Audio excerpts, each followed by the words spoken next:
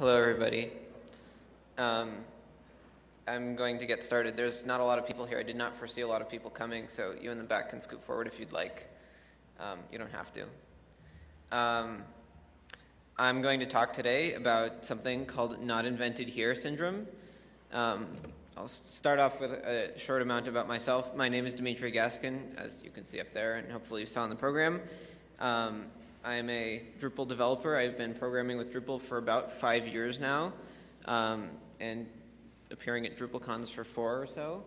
And today I'm going to talk about not invented here, or NI for short.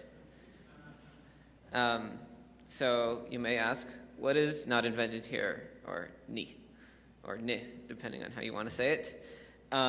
Not invented here is basically when a project or a company or a group doesn't want to use things that were not invented here. That is to say, they like to, come up with their own solutions for things.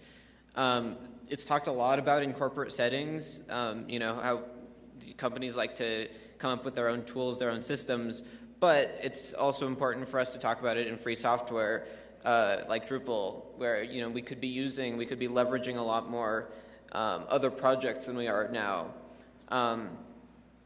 This last bullet point I'll come back to later, but basically there's sort of a difference between integrating with other people's code, that is to say sort of working with optionally versus building on top of other people's code. So I'm going to talk about when we build on top of other people's code, or rather when we don't and instead we invent it ourselves. So not invented here is sort of a problem. Here's one thing that can come from that problem. Reinventing the wheel. It's a little problematic. As you can see, it doesn't always work. I wouldn't want to ride that bicycle. But I'm gonna look at the way I went about making this presentation was I thought, okay, it's a big problem in the Drupal community, right? Well, it turns out that's a sort of a question. Is it a problem? I asked a couple of my friends within the community and about what they thought of it, and about like three of four responses thought it wasn't a problem. And I disagreed, and I still disagree, even given their justification. However, I'm just sort of going to explore this problem, and hopefully we can reach a conclusion. So the question is, do we suffer from NI, or not invented here? I'll go through a few examples of not invented here, or what may be classified as that, and we'll see, do we suffer from this problem? All right, start off with the first example, hooks, or the hook system. So it could be argued that it's a version of the observer or the mediator design pattern. It could also be argued that it's not. And however, one thing that's not arguable is that we completely uniquely implemented this. This design pattern has been implemented for years and years and years in all sorts of different systems, various different ways, but sort of nobody does it like Drupal, and we decided to invent it ourselves. So, if you have some knowledge of the observer and the mediator pattern, you might recognize aspects of it in our hook system. However, that doesn't necessarily mean that that's, what it is, and that your knowledge will completely apply to this. Another example is the XML RPC library. This was originally known as IXR. I forget what that stands for. I was just looking it up earlier. But there was this XML RPC library, sort of the main one for PHP, that we pulled into Drupal, I think 2005, 2006. When in the process of pulling it into Drupal, we completely rewrote it from scratch. And it's had several releases since. It just had one in 2010, was the most recent release. And we haven't been able to pull in any of those updates because now our code is not compatible with their code. So basically we haven't incorporated their updates since 2005, so we're stuck with this old version. If this old version were to have a security hole, we would fall, it would be a problem, and we'd have to fix that problem instead of letting them fix it, letting them do the work. another problem with something like this is that, if you have learned how to use this library, and then you come to Drupal and you want to write some XML or PC code, you're kind of out of luck. You have to learn something new. So it kind of begs the question, why did we do this? Well, I'll get to that later. I still have a few more examples. There's this function, the filter XSS function. This is not originally Drupal code. This came from a different place. It came from a library called KSES, which then became filter XSS. Again, we rewrote it for Drupal. In this case, it's the fact that you can't port your knowledge over. Like if you learned this library and then came to Drupal, I wouldn't say that's such a big problem because it's literally one function. So, and it's pretty easy to use. It's one function with 2 parameters, one of which is optional, but I didn't have room on the slide. We rewrote it for Drupal, and as it says there, it's now unmaintained, and it has been unmaintained for about 10 years. And there was and pretty much now it's become like the XSS filtering library for most PHP applications. WordPress uses it. I think Joomla uses it. Tons and tons of smaller PHP applications also use it. And I think 2010 there was a major security hole in it, and so it failed its one job, which was protecting people from cross-site scripting attacks. But due to the fact that we rewrote it ourselves, it didn't affect us at all. So there was some benefit to rewriting things ourselves or writing things ourselves.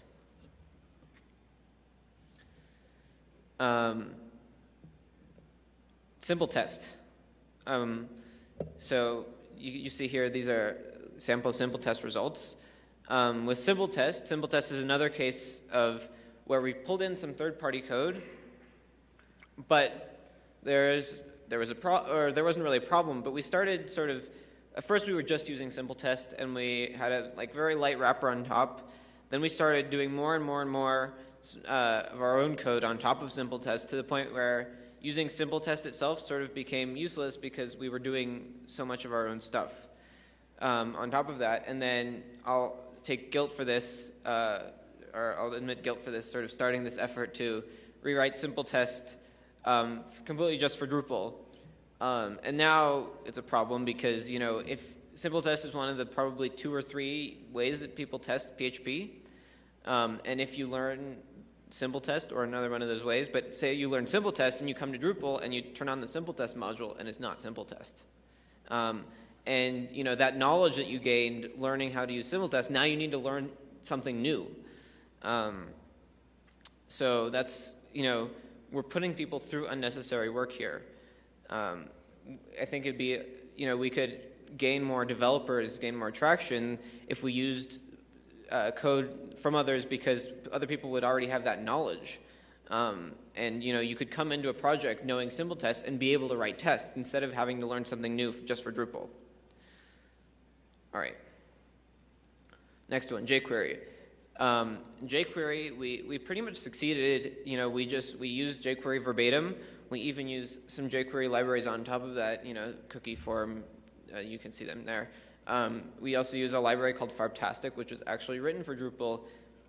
Funnily enough, it was written for Drupal, and there is now a color picker in jQuery UI, which we don't use. Instead, we use our own thing, which is written. Now it's separately maintained, and it is used outside of Drupal. However, it's definitely not the only jQuery color picker solution. So, along with just using jQuery, we've had to write jQuery code on top of that. But our jQuery code still feels like PHP code. It doesn't really feel like fluent JavaScript. So if you were some sort of, if you were a JavaScript programmer and you came in, it wouldn't be the most intuitive thing to help out and to pitch in, because what you're sort of reading is JavaScript written like PHP. And that's problematic because, again, we want to be able to have as many people helping us out as possible, as many new developers coming in the project. To get started with Drupal, it means you have to learn all these new things. This is a bit more of a historical one. The X-template library was used before we had PHP in our templates. We actually went through a couple of iterations on the theme system, one of them where we had theme engines, and X-template was the main engine in use. I believe we did bring this actually in as is, but unfortunately, later it became unsupported. The maintainers of X-template just dropped it, and we got bitten by that, because now we were stuck with this pretty big library that was unsupported, that we weren't the biggest fans of. We could have still used it and maintained it, but that's extra maintenance work for us, and do we really want to do that when we can spend our time doing other things?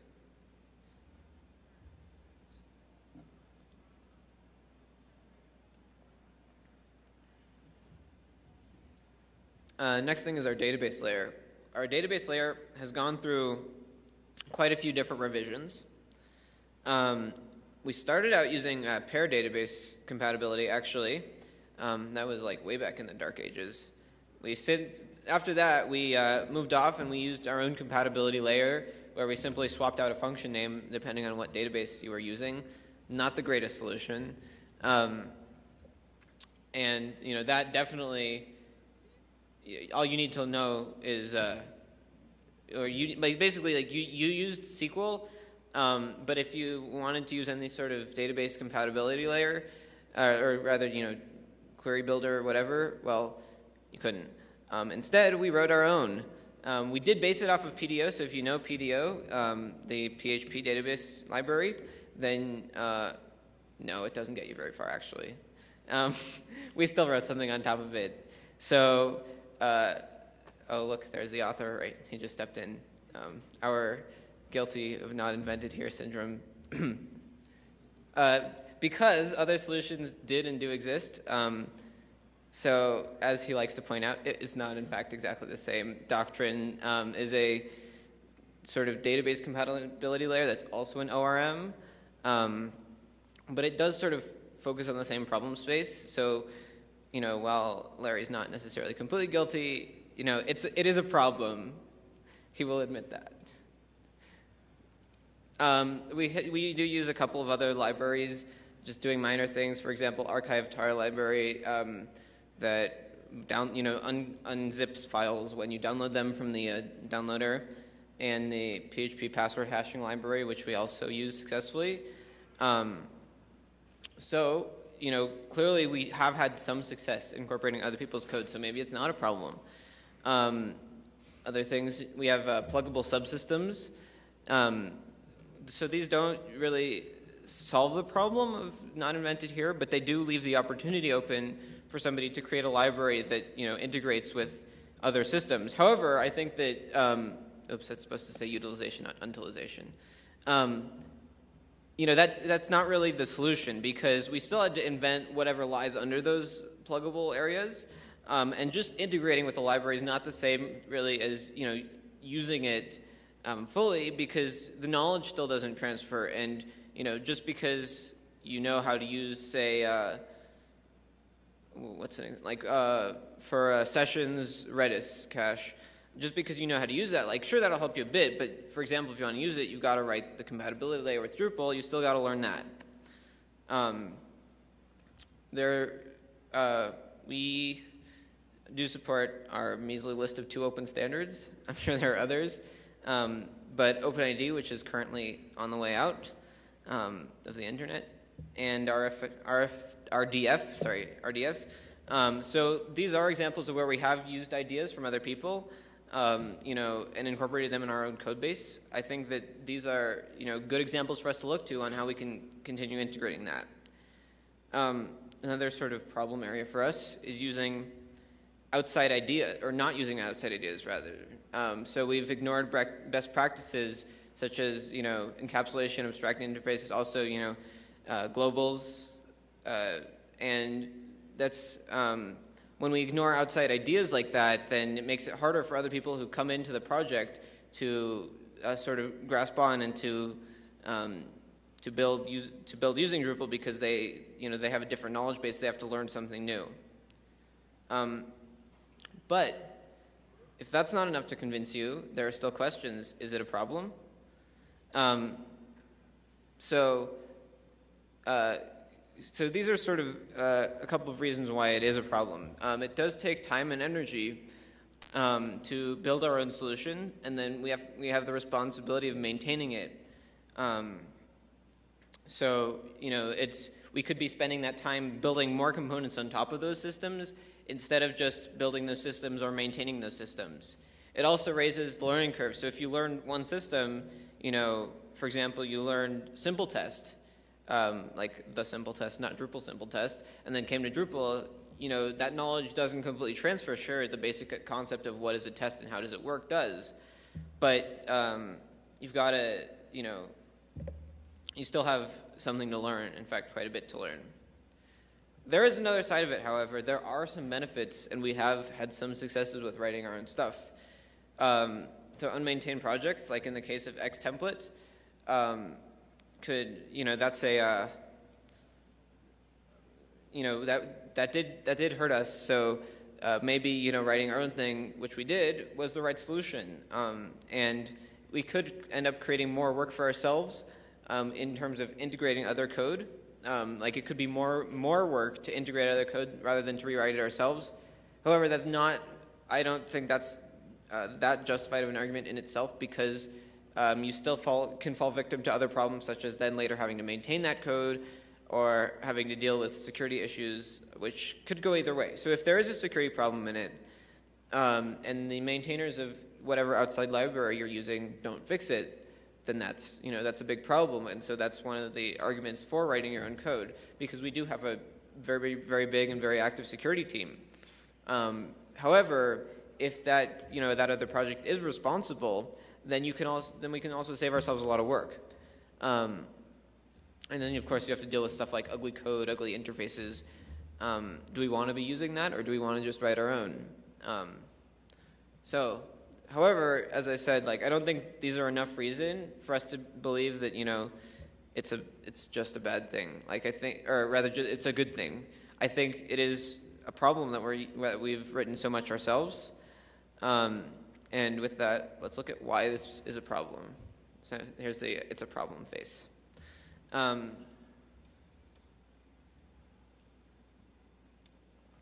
There are, I think, sort of two categories of issues. The self-taught coders, or rather cultural issues. So as you can see, when Drupal came from a background of people who taught themselves to code, and people who were hackers, not really people who learned to be programmers in school and learned their list of design patterns, that kind of thing. And in fact, people have sort of been antagonizing that and saying no, we want to keep our code base approachable, and we want to be we want to have something that somebody can spend a weekend digging really deep into Drupal without having to have a huge amount of computer science background. Instead, they can just they can look at this. Maybe it's a pile of hacks. Maybe it's clean code. We don't know because we're not computer scientists. There's also, we have been burned in the past, as I keep returning to XTemplate. We have been burned in the past by outside code. And so now that makes it sort of less incentivizing for us to want to continue adding more code. Also, there were other issues in the past that prevented us from using sort of more outside code. Ecosystem issues. So the PHP ecosystem wasn't there. That is to say, most of the third-party code sucked anyway. So, we could look to integrate something else that solved one of our problems, but it sucked, so we couldn't use it. And that's an interesting sort of point of contention there. If it sucks, should we still use it because it's third-party code and we don't have to maintain it ourselves? And it sort of requires a case-by-case evaluation, but it could go either way. And we could experiment with writing our own solutions. In fact, there's this sort of mentality among Drupal developers of really liking to experiment when the internet was sort of still, I mean, sure it was moving, but it's moving now, I would say, faster than ever before.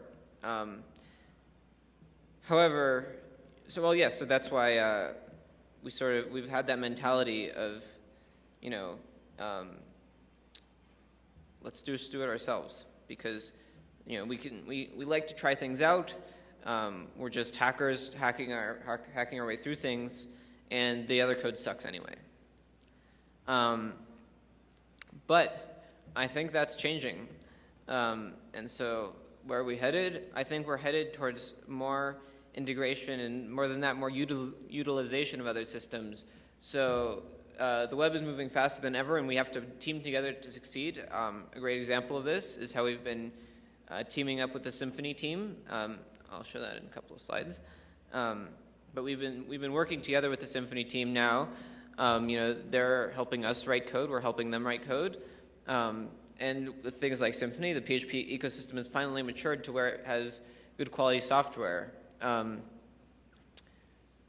developer base has been shifting to now where there are people like Larry who are champions of the let's use design patterns instead of hacks, and people are more sort of cognizant of these things and they want to move in this direction more.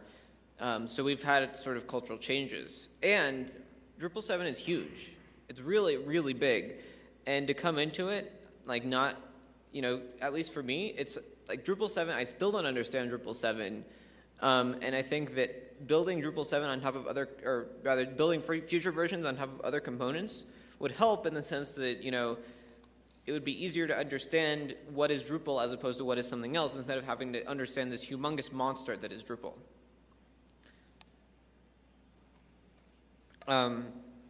There's also actually an interesting parallel with how assembly, people used to write in assembly languages. First they, before that, they did the punch cards, but there's sort of this movement from lower level to higher level. So now people are writing in higher level languages like PHP or Ruby or stuff like that. And so I think the Drupal community has sort of moved in a similar direction, where we're no longer interested in just building, these lower level parts, but instead interested in building bigger stuff and building on top of other people's things, where we can let somebody else handle the lower level parts, and instead we're more interested in focusing on the bigger things. In a sense, we're growing up, as people did with programming languages, as Dries did from that picture you saw earlier. So one big place we've done this is Symfony. So we have integrated plenty of third-party components. I think this is by far the biggest one we've incorporated, and in the most fundamental way. I mean, you could argue that our, for example, cross-site scripting filtering is pretty fundamental, but it's, takes up nowhere near as much code as Symfony is going to help us out with. It's saving us time, energy, and maintenance. There's a whole team dedicated to Symfony that's here at DrupalCon, but mostly dedicated to Symfony. That's, they're the ones sinking the time into developing Symfony, into maintaining it, pushing out better versions, security updates, that sort of thing. So we don't have to work on that. Instead, we can focus on building on top of Symfony and building, all sorts of crazy things. So we can, pull parts of Drupal out and make them rely on external components like Symfony. So instead, we can spend our time writing bigger and better things. All right. There's still a bunch of outstanding issues. Not everybody thinks it's a good idea. Some people think it's too radical of a change. As with any culture, our culture shifts slowly. Has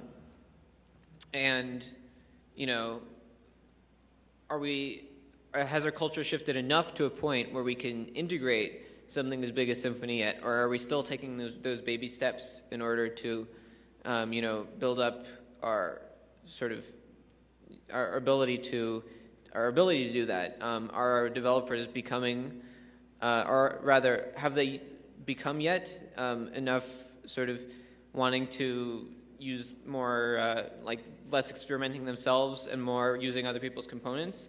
Have people really gotten to the point where they want to start building higher level things and start using, for example, design patterns? Or is that too radical of a change? And then the last question, that's my own question, is Drupal 7 approachable? So I mentioned earlier, like a big thing has been we want to maintain approachable code and something that someone could just pick up on the weekend and start hacking on. And I think that we've already sort of crossed that threshold with Drupal 7. And to the point where, I can't pick up Drupal 7 in a weekend. I can't spend 3 months and learn Drupal 7. I'm still battling with Drupal 7, trying to figure out, because there's like so much new stuff added, that I can't figure every little part out like I could in Drupal 6. So I think we might have even already crossed that line with Drupal 7, and now it's just a matter of sort of recognizing that and realizing that, okay, we've already crossed the approachability line. That should make it the decision easier, if anything, about whether or not we want to start and continue integrating others' code. All right, that's it, and that's a little bit shorter than I had imagined it would be. But thank you for coming, and thanks to these people for helping out.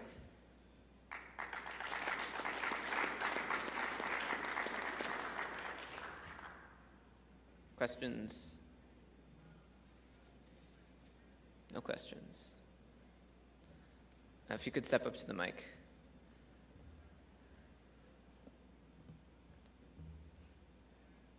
I think like the natural follow-up question is like, what's next? What can we, for those interested in kind of pursuing these things and experimenting around different ways we could pull things out or chop things off or add things, do you have any ideas, or is there additional BOFs, or kind of how can people get involved in the discussion more, I guess? That's a very good question, and it's a very hard question because, as I said, we're sort of in the process of a cultural shift, and it's not just that we can just start adding things. We've slowly worked to this point and are continuing to work on this. Are we ready to be adding things? Maybe we are. In that case, it's pretty much a matter of just finding like something that you want to add and adding it, or proposing suggestions. So I can't give you a definitive answer, but then pretty much do what you want, see if people like it, and people might hate you, but it's worth a try. This actually came up yesterday in the core conversation around theming, and let me tell you, that was an interesting conversation. But the kind of general consensus in the room was that we are basically going to have to scrap a lot of how we built the theme layer and kind of start over. And I made the observation that the Symfony framework does actually include a templating framework. I believe it's called Twig. And so this might be a really good opportunity to kind of push more of this kind of code, outside code utilization that could probably actually really solve a huge problem that we've been having with the theme layer. I think the real question going forward is, how do we convince a community of very, very invested stakeholders who have invested, in some case, nearly a decade of their life into writing this thing, to kind of get over the ego factor and say, well, you know what, maybe we didn't do this the best way, maybe there's a learning opportunity here. And I think that's the big hurdle, is kind of getting people to realize, hey, you know what, we don't know everything. Let's play around and see what we can find that might actually solve our problems a little better than we did. Yeah, I definitely totally agree with that. I think the only thing is, like, people almost have the feeling like, okay, we got it wrong the first time, that's okay, so let's try again. And instead of letting somebody else try again who's already solved the problem, we should try again. And I don't think that's the solution. I think that, yeah, we need to sort of recognize that maybe other people already have solved the problem, or already will solve the problem for us. Just want to speak, just not nearly as deep a cultural problem, but one area where I think we are going to need to look outside, and I'm kind of broken record on this DrupalCon, is at the JavaScript framework level and the client-side frameworks, where as we look more and more towards services, we're going to need to have a really great, robust JavaScript framework layer that works flawlessly with Drupal. I got a horse in the race, the Backbone module. I think Backbone's perfect. But I think that's one where there's no reason why we'd want to make it ourselves. Great ones exist. So I guess there's two sides to it. There's refactoring the existing code, and then there's, as the new problem spaces open up, really looking aggressively. And I think the contrib space is really wonderful for that. So if anything, we do have a pretty robust culture of taking things that were invented outside into the contrib space. Maybe just about being very conscious about developing them in a way that they're really robust API modules. Yeah, I mean, I agree there that Contrib has definitely been sort of more open to using other people's code for stuff than Core has. It could be any number of reasons, mostly probably a factor of the fact that Contrib moves so fast and is able to do that. But I do think, yeah, I mean, it's a good opportunity to, to start exploring other places that we can use other people's code. And yeah, I mean, that's definitely, JavaScript framework could be something huge that we probably don't want to be writing ourselves. Before you speak, the first guy on the slide there is right standing at the mic. Thank you very much to him for giving me many ideas for this talk. To answer the earlier question about where to get involved in this discussion,